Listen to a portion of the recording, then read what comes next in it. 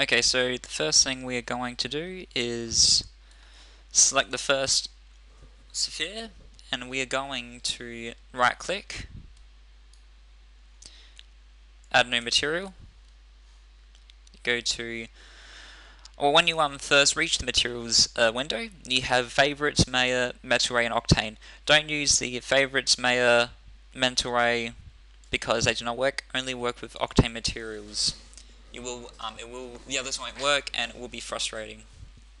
So click on Octane Diffuse. Now, when you click on Octane Diffuse, this palette comes up.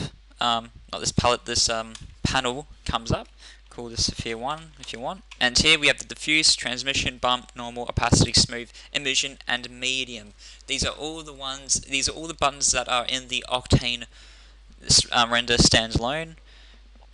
They're all virtually the same.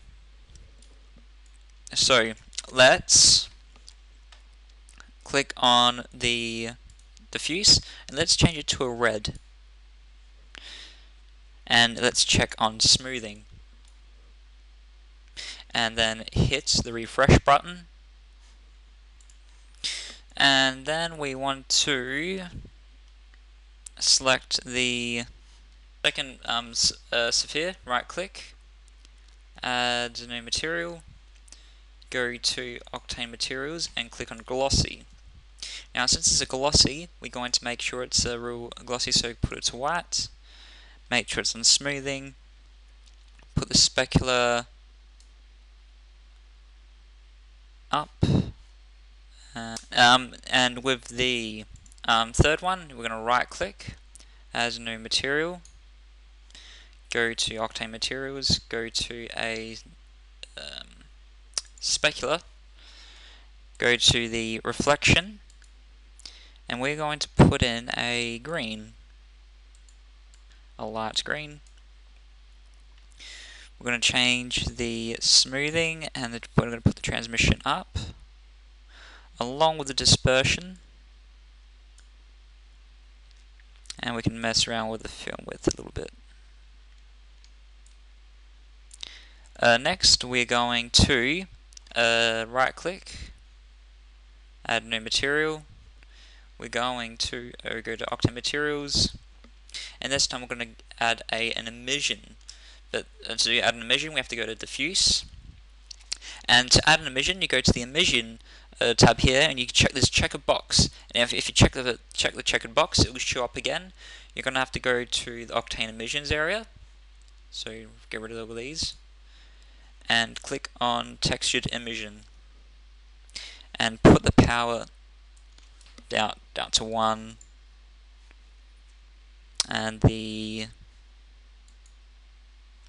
the power to 1. Put the distribution to about 0.2. Power could be down a bit more.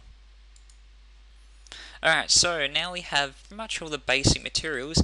Now we want to go a bit more into the in-depth, and we're going to go to the third one, right click, add new material. We're going to go to the Octane Materials and go to Mix Material. From Mix Material, we're going to click the material one, click the checkered box, and we're going to go to Octane Materials, and we're going to go to a specular. We're going to put the reflections to purple, and we're going to put the dispersion up quite a little bit, not too much. And then we're going to go back, go to the checkered box again, on the second material this time. And then we're going to go to glossy, and we're going to with the glossy, we're going to pick a orange and smooth it. We're going to go with the middle with the specular and roughness. Now, just for tutorial sake, I think I might just turn down the emission for this. Just for tutorial sake, you can keep it there if you want. and also check on the smoothing. For the next one, we're going to add new material. We're going to add a diffuse scattering. So go to medium, and go to scattering. Go back to the texture, press smooth, go to the white and go to yellow, go back, oh wait, go to medium, oh wait, yeah, no, go back, go to transmission, go to Octane textures, go to RGB spectrum, and then we're going to click on a green, yellow. And for the next, we're going to let's just pause the render by pausing it, and right click, go to add new. We're going to first UV wrap it, so go to polygon, UV wrap. Okay, it's UV wrapped, and we're going to click on it again, add new material. We're going to go to a material diffuse, and this time we're going to go open an image up, which I'll put into this tutorial. Oh, whoops. So click on the file, go to Octane textures, go to an image, select smoothing, and we're going to refresh the render, and then as you can see, it's now the texture is now put on. And for the bottom, we're going to do the same for the floor. So click the floor, which is been already snapped off from the mesh polygon, the room polygon. Right click, add new material, go to Octane materials, go to diffuse. No, wait, go to diffuse. We're going to call this floor, and we're going to go down to the diffuse. Going to go to Octane textures. We're going to go to image, open the file,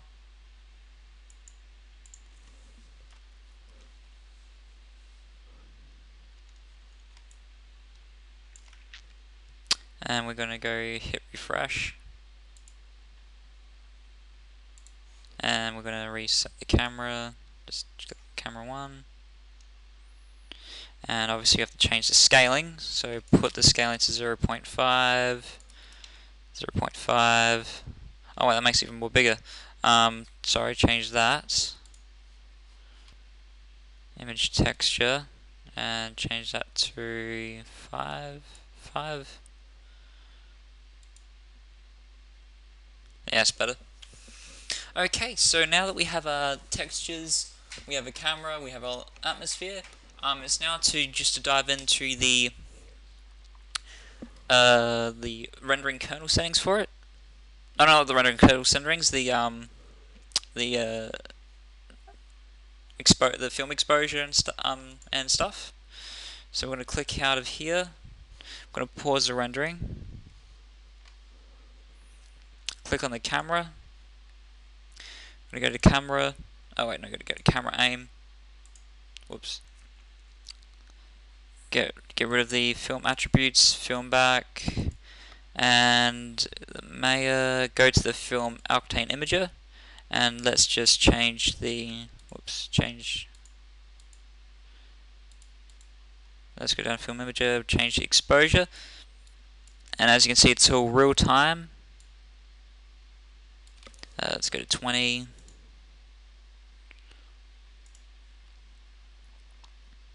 Oh, 15. Let's go to 2.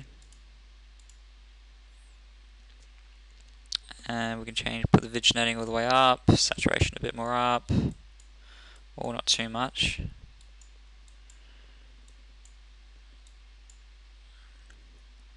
Hot pixel removal up. And yeah, that's pretty much it. Now all we have to do is now go back to the, let's just save our work just in case. Now we're going to go to the rendering. Let's just exit out of that for a sec. Go to the rendering settings, go to the common, let's check on kind of measurements. Let's change this to a 1K. Go to render, and as you can see, oh whoops,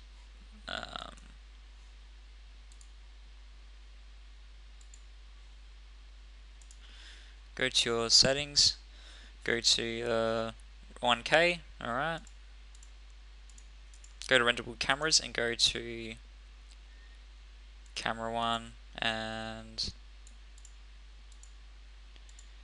alpha channel camera 1. Okay, and we're going to go to Octane settings, go to the samplings, and max is 8. Let's put that to about 500, 1000. We'll see which number it will go to. And click on render. And when you click on render, just go to IPR and click on camera 1. And as you can see, it is munching through. And all the information is down there. It's going, so far it's 14 seconds in, it'll take about 1 minute. It's going at 9 megabits per second.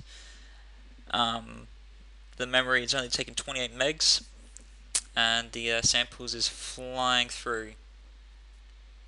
And this is at 1K. So this is pretty much the introduction for the Maya. As you can see, it is fully interactive. The plugin is going to have various and numerous amounts of updates, so if there's any bugs you see, please report it to Jimstar, as he is very quick with development.